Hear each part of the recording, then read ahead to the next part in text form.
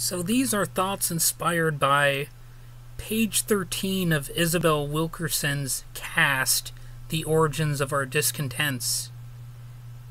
So, in case you are not aware, or in case you didn't guess, this book is really about how screwed up the political economic system is in the United States, and presumably elsewhere in the world.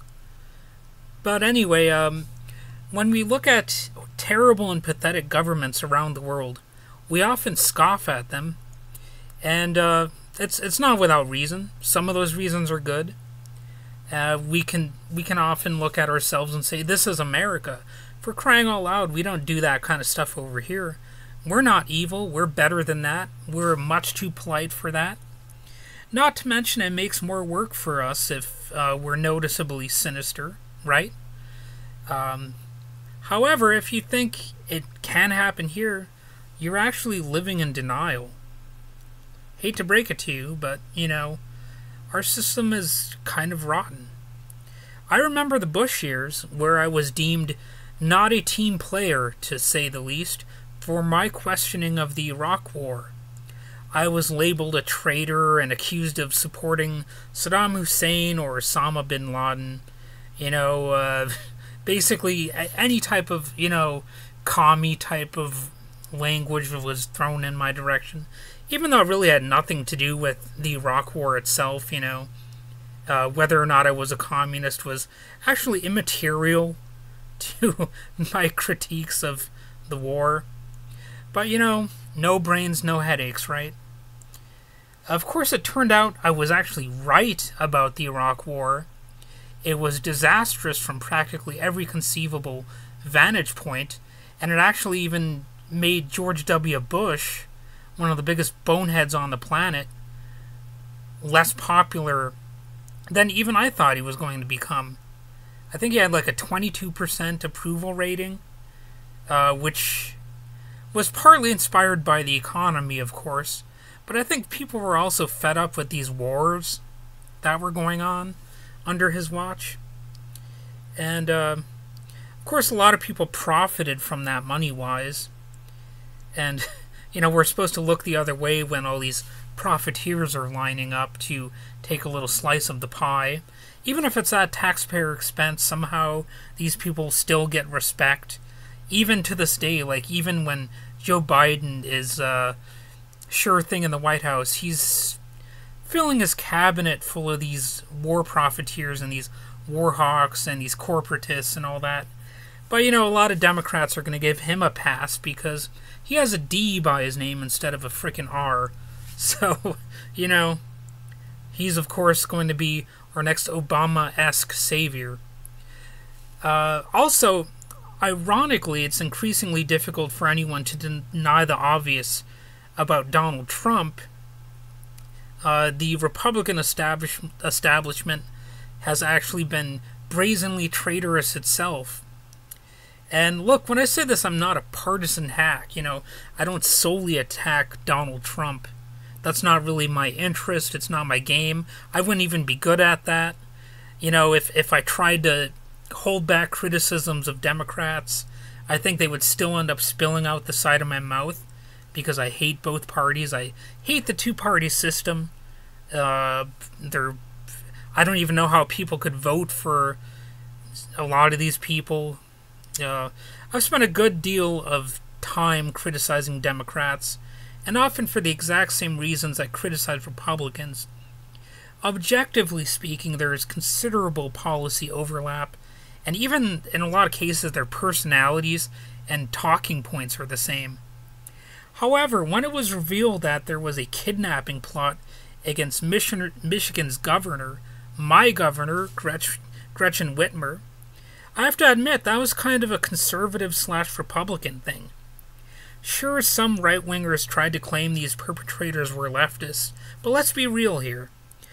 Personally, I don't know a single leftist who would want to kidnap and execute a politician merely for instituting public health, safety, and hygiene measures. That's not really a consistent leftist talking point that I've seen. I haven't seen it online that much anyway. That's been a conservative/Republican thing, in my experience. In fact, that seems to be something they're kind of, wearing like a badge of pride, that they don't wear masks and shit like that. Like, okay. It's not exactly an accomplishment. And of course, a lot of these same people are like, oh, I'm not afraid of COVID-19 and stuff like that. Well, moron, it's not based on whether you're courageous or not. A virus is not going to say, oh, that's a brave man over there. I'm not going to, get him sick. That's not how this shit works, dummy. But anyway, I'm getting a little bit sidetracked here, of course. Many are speculating that the kidnapping idea was inspired partly by Trump's tweets of, in all caps, "Liberate Michigan, liberate Michigan."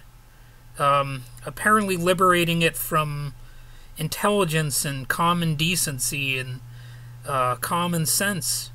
Because if you look at a lot of other countries, or at least a handful of other countries at the very least, some of them are doing better, even considerably better than the United States. Some of them have basically defeated the virus already, even before the vaccine has been fully unleashed.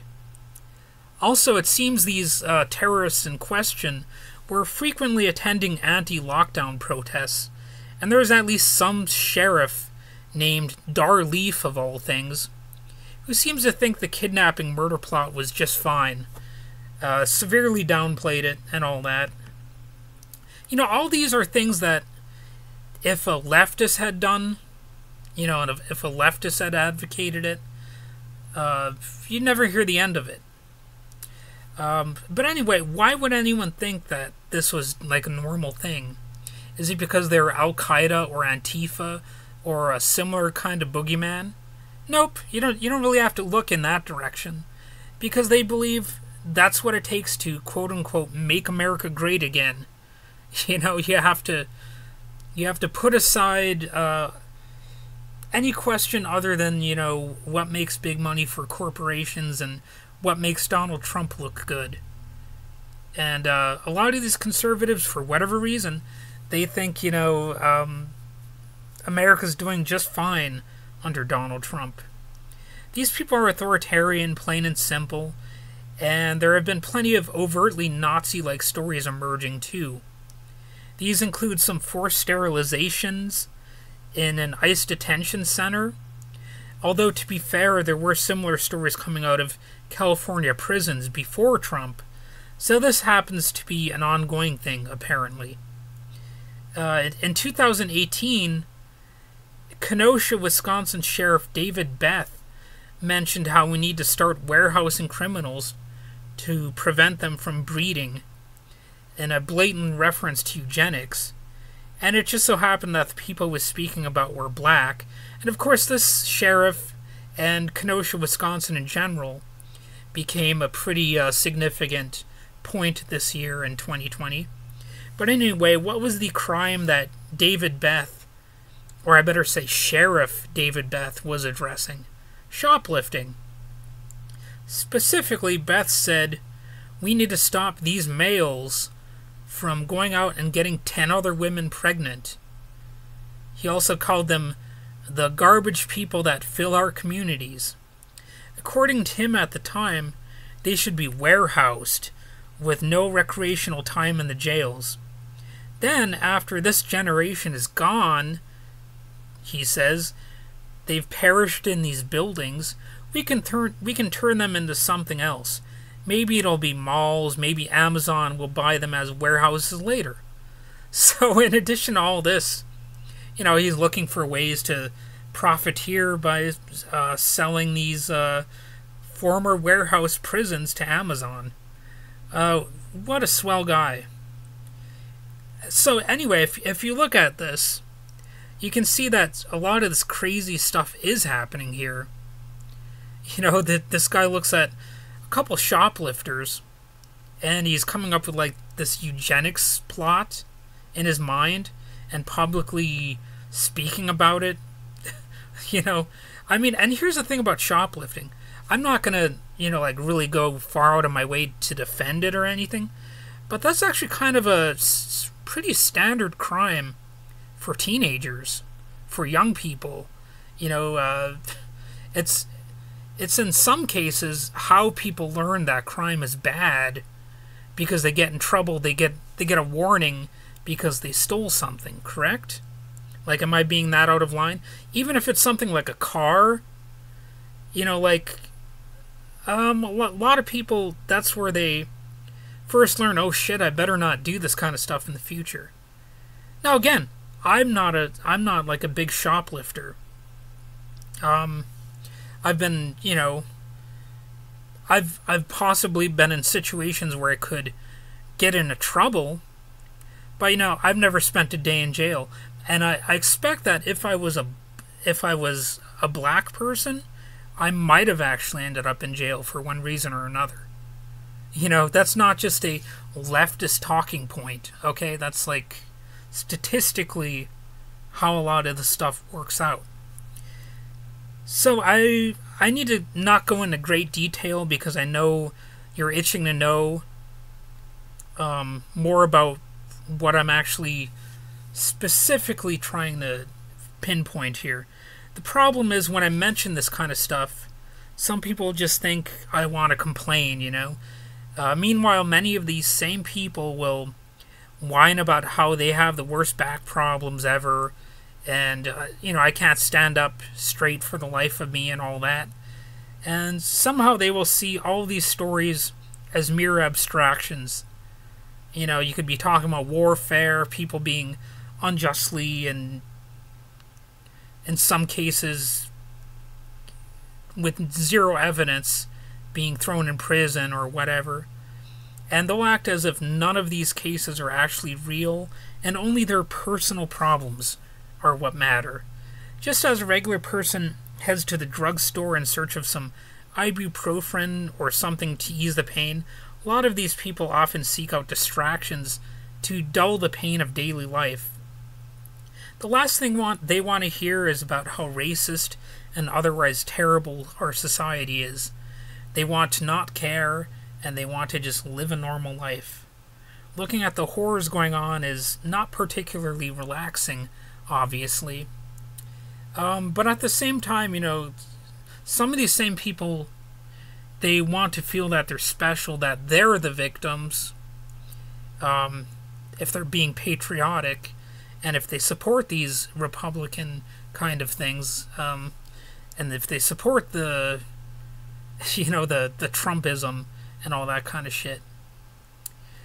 Unfortunately, they just don't get it unless it's something that happens to them or someone they care about, or, their Republican Party is officially feeding them that line.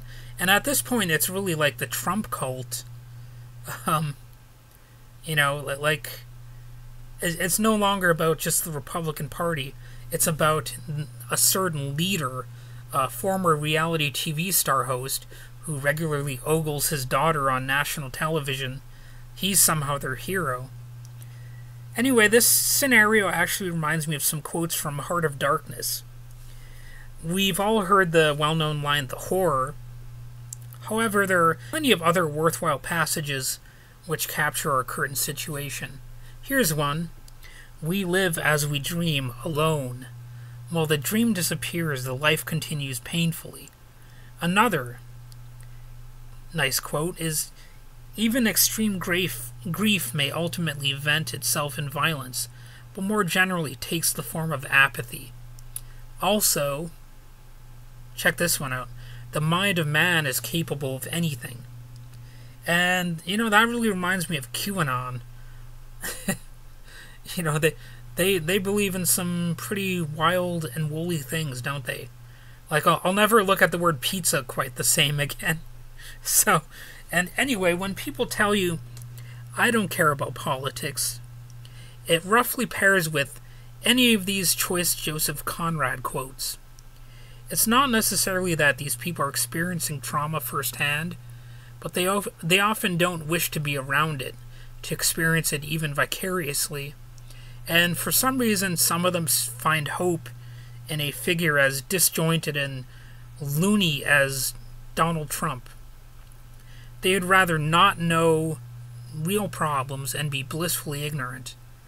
Also, the less they know, the more they can engage in the realities they are comfortable with, and realities that are comfortable with their disengagement. For example, they can pretend that COVID-19 is a liberal hoax and stuff like that. They might feel safer, more secure, and all that by choosing to play the most limited role they can get away with, even as the veneer of normalcy is stripped away around them. The world is not them, they just happen to work here.